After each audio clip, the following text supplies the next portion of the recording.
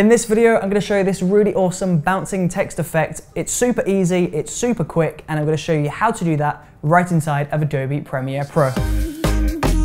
So once you've got Adobe Premiere Pro open, we can begin by creating a brand new title. So we'll go to File, New, Legacy Title. We'll press OK on this window.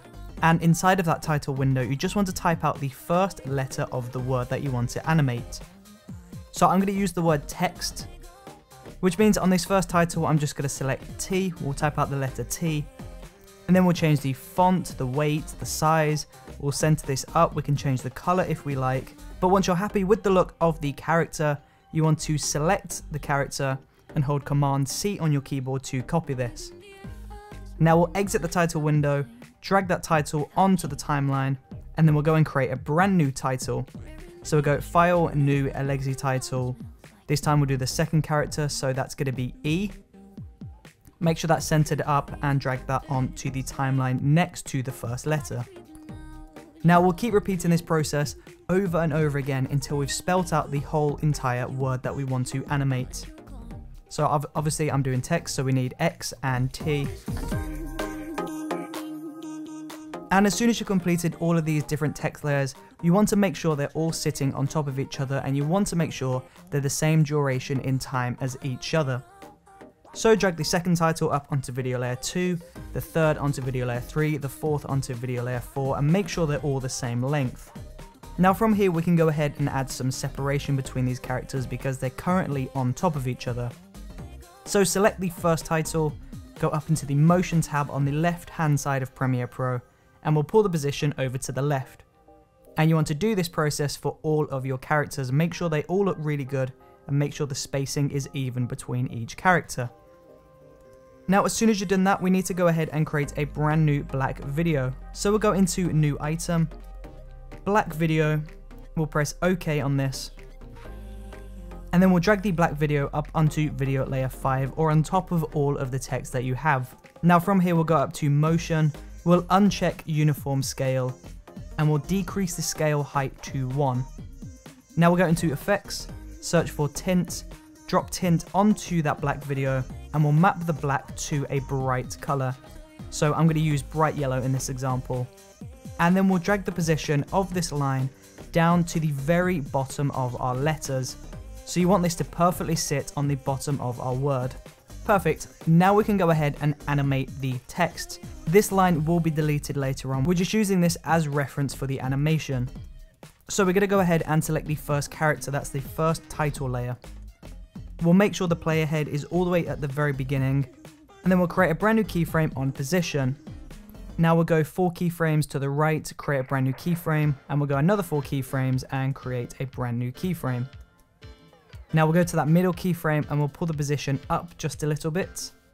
And we'll go to the first and we'll pull the position down so that the character is underneath the yellow line.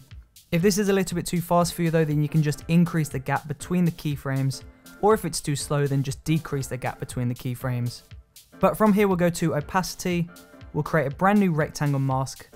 Now with your cursor hovering over the second keyframe, you want to make sure that the bottom of this mask sits on top of the yellow line, and then you want to extend the top of the mask up, making sure you get all of that character within the mask.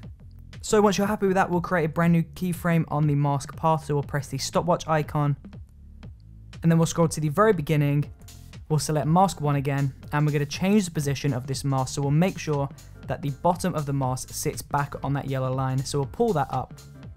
And there we go. If we play this back, this looks really awesome, and this is the basics of the effect. So from here, I'm going to select the motion and the opacity. We'll hold Command C to copy the motion and the opacity. Select the second title, so that is the E on my example, and making sure the cursor head is at the very beginning, we'll hold Command V to paste the motion and the mask onto the second title. And as you can see, the position has gone over on top of the T, but that's not to worry. Select all of the keyframes on position, go to the third keyframe, make sure the cursor head is directly on top of the third keyframe, and then we'll pull the position back over to the right. Now make note of that number of the position, so we have 823. Now we're going to go to our second keyframe, and we're going to change that value to 823. And then we'll also go back to our first keyframe and change that as well to 823. So now the T and the E pop up at the exact same time. So we're going to go through that same process for X and T. So we'll paste that onto the title, move the position over, and then we'll do that for T as well.